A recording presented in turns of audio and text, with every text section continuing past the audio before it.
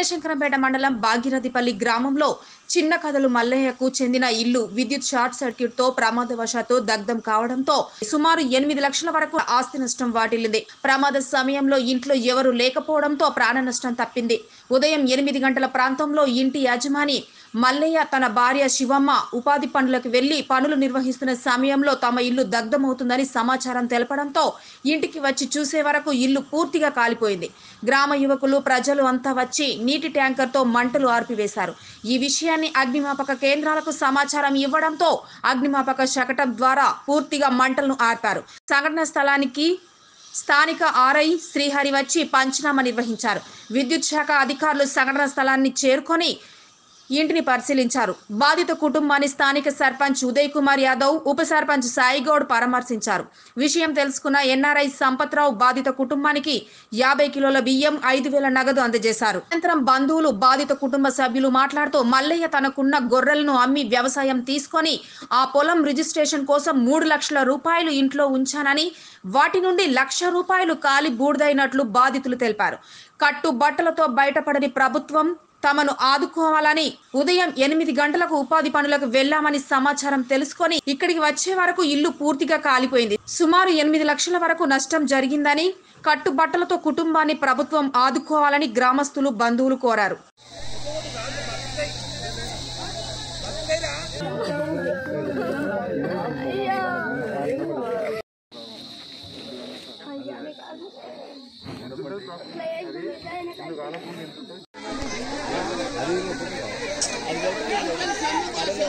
చెప్పే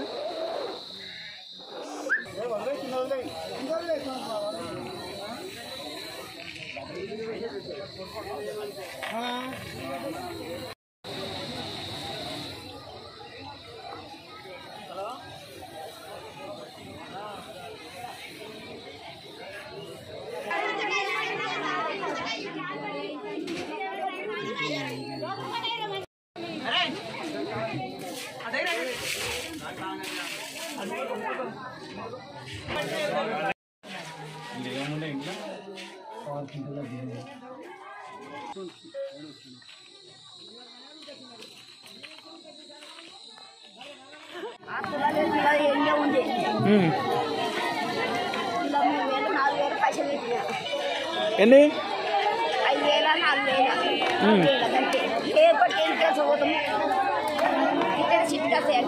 ఇది ఎట్లా జరిగింది మరి? ఏమో అయ్యా మేము అందరం కోపులలో అది కాసు తేరి మేము అన్నారు. కాసు కాదు అది ఎట్లా తగలవుతుంది. ఇంట్లో లేరా మీరు? ఓలం లేదు, ఓలం లేదు. పిల్లగాడు నాన్న కూడా పిల్లగాడు మెయిన్ ఎటువంటి మరి కోపులలో కచ్చి ఆయన ఎడుపులో తెలియదుగా ఆయన లేడు. ఖాళీ కోపులలో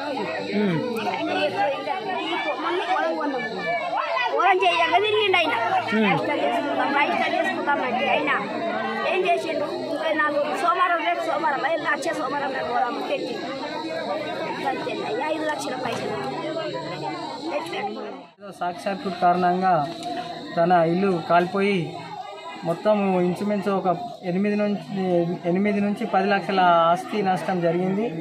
మరియు ఆయన రీసెంట్లీ మొన్ననే ఒక గొర్రెలను అమ్ముకొని పొలం కొన్నాడు. దాంట్లో నుంచి నగదు కూడా 1 లక్ష రూపాయల వరకు పోయినాయి. ఇంకా బియ్యము, తదితర చిల్లర సామాను, ఫోను, టీవీ వగైరా మెటీరియల్ కూడా ఖరాబ్ అయింది. దీంతో ఇప్పుడు ఆయన పాపం గ్రామంలో ఒక దీనస్థితికి దిగజారింది. కాబట్టి ఒక ప్రభుత్వ పరంగా అన్ని శాఖల వారు మరియు కొన్ని స్వచ్ఛంద సంస్థలు కూడా ఇతన్ని ఆదుకొని ఆయనకు ఆర్థిక సాయం చేయవలసిందిగా నేను అంబేద్కర్ సంఘం ప్రెసిడెంట్ సూరారం గారిని కోరుచున్నాను. మళ్ళీ మా బావ అయితే మేము ఉపాధి పనికి, కరువు పనికి కోపులలో పోయినాం. పొద్దుగాల 7:30 నుంచి 8 మధ్యలో ఇల్లు అంటువాడడం జరిగింది. ఇది ఒకటి. ఇల్లు ఆదాయం 8 లక్షలుగా ఉంది. గోల్రు, సొంత గోల్రు ధర్మశంకర భూమి ఉన్నా అని చెప్పి, పట్టా భూమి ఉన్నా అని చెప్పి గోల్రు అమ్ముకున్నాం. 3 లక్షల రూపాయలు అంటే అవి కాలిపోవడం జరిగింది. చిన్నకంతల మల్లయ్య 8 నుంచి 10 లక్షల ఆస్తి ఉంటుంది ఇల్లు. అది మొత్తం నష్టం పూర్తిగా మొత్తం బారణవంతం నష్టం జరిగింది.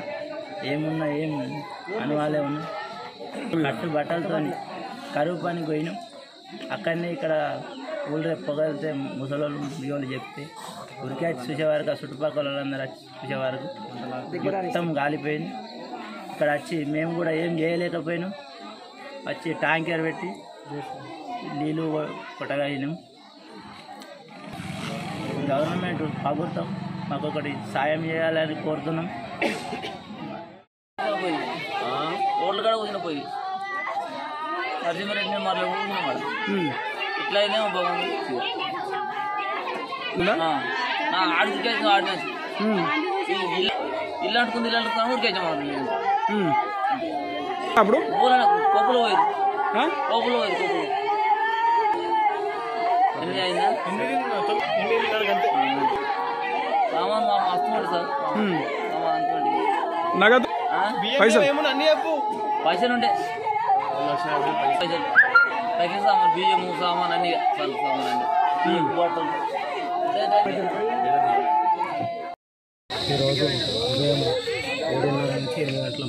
ఈరోజు ఉదయం 7:30 నుంచి 8 గంటల మధ్యన షార్ట్ సర్క్యూట్ వలన ఇల్లు ధ్వంసమైంది. కుటుంబ యజమాని చిన్నకంతుల మల్లేశం, తండ్రి మల్లయ్య 6 క్వింటాల బియ్యము, ఇంట్లో ఉన్న వస్తు సామాగ్రిని, టీవీని, ఇతరత్ర సామాగ్రి అంతా ధ్వంసమైపోయింది. ఆయన భూమి రిజిస్ట్రేషన్ కొరకు కూడా నగదు కూడా తెచ్చుకోండు. అందులో సుమారు ₹1,00,000 కాలిపోవడం జరిగింది. వారిని ప్రభుత్వపరంగా ఆదుకోవాలని కోరుచున్నాం. సుమారు ఆస్తి ఇల్లు 10 లక్షలు, అందులో 5-6 లక్షల నష్టం జరిగింది. నగదు కూడా ₹1,00,000 కాలిపోవడం జరిగింది. పరంగా ఆదుకోవాలని ప్రభుత్వాన్ని విజ్ఞప్తి చేస్తున్నాం.